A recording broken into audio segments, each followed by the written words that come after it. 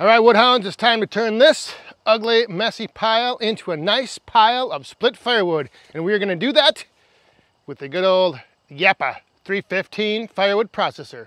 So I have this big mess of a pile here. It's wood that I got from my neighbor when he had a big tree taken down. And although it's perfect size for the Japa, but there are a few things like this little nub sticking out and like that little nub, like that stuff. I just want to go through this thing right here. I'm just going to go through quick and clean some of this up.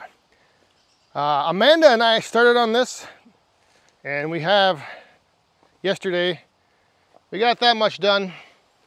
So we have a nice little pile started, and eventually this is just going to get stacked right here.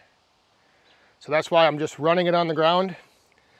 But I'm going to try to get through a good part of the rest of this pile. And hopefully, like I said, I don't know, there's a lot of questionable stuff in here. Like some of this stuff is just gonna go right into the boiler as soon as I fire it up. So yeah, just it's one of those deals where, you know, it's a pile of, it doesn't look very pretty right now, but with a little work, cleaning it up, sorting it out, it's gonna be some nice firewood. So yes, some of these pieces are small, some of these pieces aren't very long, but I have found that even this smaller stuff, the Japa makes very quick work of it. Even if you only are making one cut to just, you know, measure out one 16-inch piece and send it through the wedge and split it, I think it makes it a lot faster than going through, bucking this all up by hand, picking all those rounds up, taking them to the splitter. So I'm gonna take you back, I'll show you some of the footage from the other day when Amanda and I were running this, and then while I'm cleaning this stuff up, and then we'll come back and I'll see how far I get cleaning the rest of this pile up.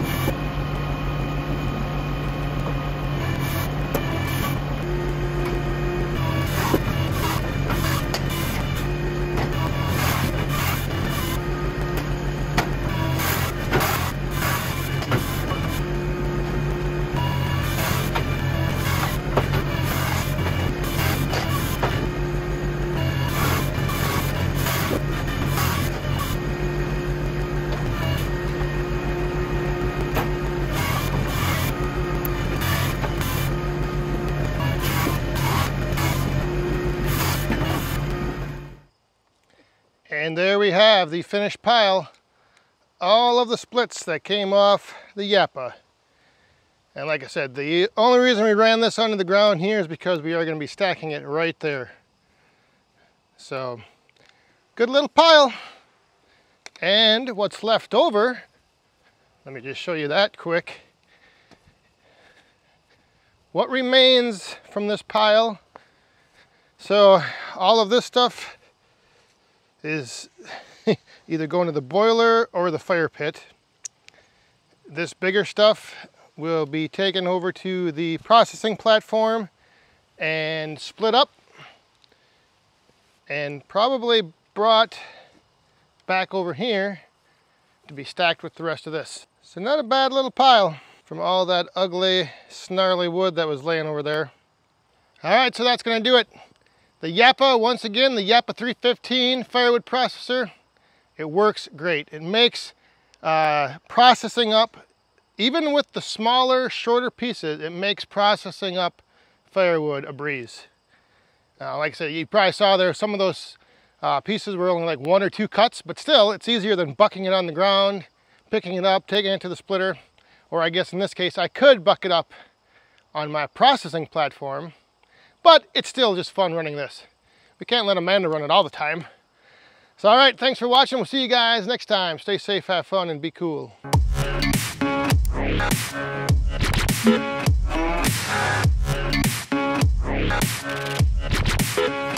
been a real bad boy on the town all night. Starting at